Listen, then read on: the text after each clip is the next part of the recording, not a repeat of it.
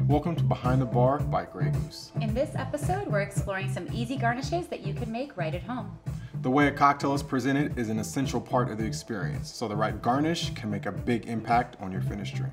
That's right, Leon. Garnishes can add visual appeal, aromatics, and some subtle flavors. Once shaken or stirred and strained, we garnish. We garnish. All right, I'm gonna kick it off today. Okay.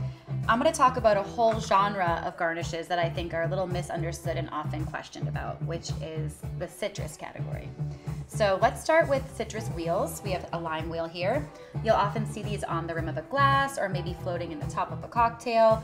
They're beautiful for visual appeal. They're great for aromatics. You're not gonna get a ton of flavor out of them, but solid option in the citrus garnish game. Next up, we have peels. So these are often in stirred cocktails. They're great to express essential oils over the top of your drink. So when you're using a peel, you're gonna express over the top and then you can kind of twist it and put it in your glass, or you can discard. So there's a few options, but be mindful of which citrus you're using and make sure it pairs with the cocktail you're making. So orange, lime, lemon, grapefruit, like be really mindful of the flavors already in the glass when you're picking your peel. A twist is kind of like a peel's little brother, younger cousin. It's just gonna be mostly for appearance, a little bit for the aromatics, but they sure are cute and they look great in a stirred drink.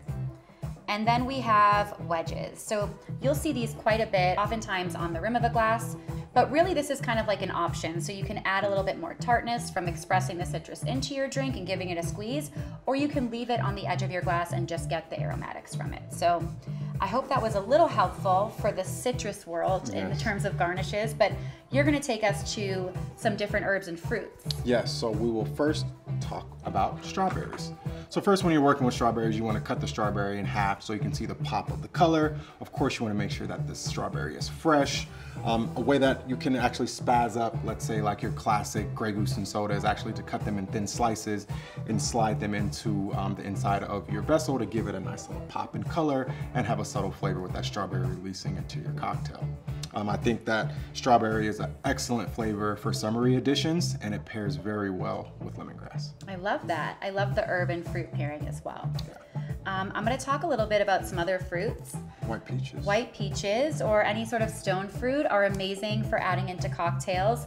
I love the idea of having thin peach slices like in a stirred drink in a rocks glass. They're also great when you dice them up and put them in like a sangria or something nice and fruity.